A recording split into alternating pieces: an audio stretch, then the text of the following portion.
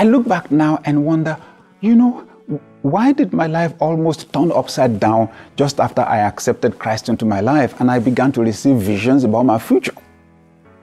Because I observed, you know, I was in school, an engineering student, you know, and I gave my life to Christ, and then just found out whenever I began to pray, it would be like somebody pressed play, you know, on the video player in my imagination. I began to see myself standing before people to speak, loads of people.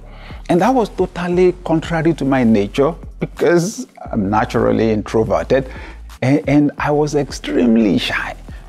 Okay, but this was what I was seeing in my imagination. The Holy Spirit was painting pictures and it happened when I prayed. But then from there on, it was like everything turned upside down. My dad's business, you know, went down. Went through a difficult period that I would be in school and they would not even be able to send me money for weeks, you know. I remember the time when I would go and buy a bottle of Coke and some biscuits. That was my lunch. That's how tough it was. Why? Okay, why was it that time that would be so hard, they would be struggling to even pay rent at home? Why? I was studying civil engineering because my dad is a building contractor. I was going to work in the company. It was like I had my job cut out for me. Why did the business have to go through such a difficult time? Why?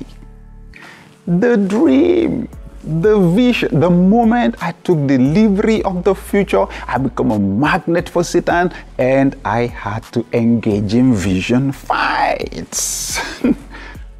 Why was it that during the first year of Daystar Christian Center, we found ourselves on the front page of newspapers in Nigeria on a Sunday morning? And it was bad news. It wasn't good news. It was bad news. Oh yeah? Oh yes. So I got to church and then the secretary brought a copy of one of the major newspapers. Right on the front page, our name was mentioned. The previous day, okay, you know, 2 ladies had been found murdered. They were murdered Friday night into Saturday morning. And our governor at that time, Nigeria was under military rule at that time. The governor was moving around and we had this compulsory cleaning up of the environment. We called it environmental sanitation exercise. And the governor was moving around the state just to be sure everywhere was looking clean. And then himself and his whole party. And of course, the governor would move around with the press corps, right? With people from the media. And then they saw these 2 dead bodies, young ladies on the road.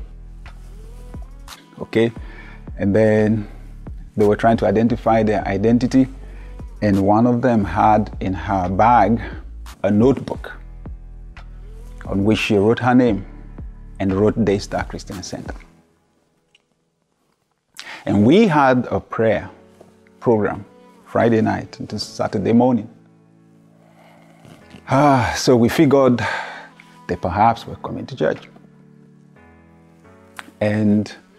But people on that street heard when some people were making strange sounds in the night on that street.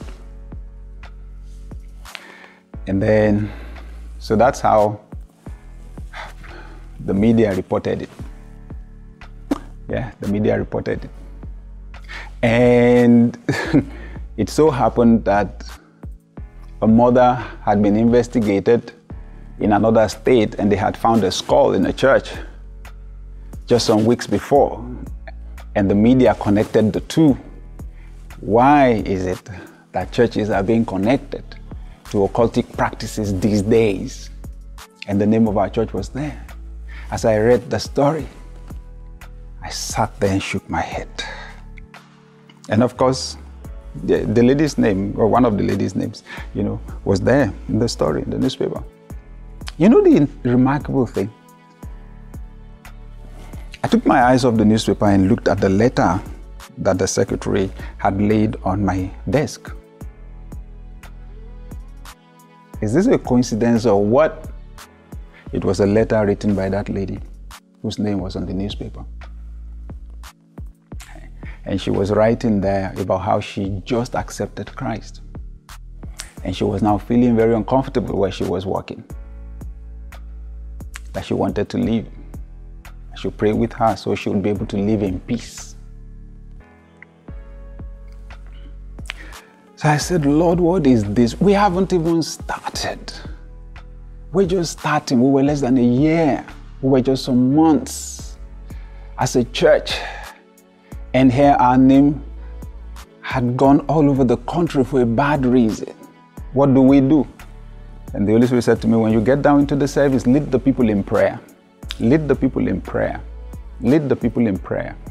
Satan is afraid of you. He can sense how powerful this church is going to be, how many lives you're going to influence positively.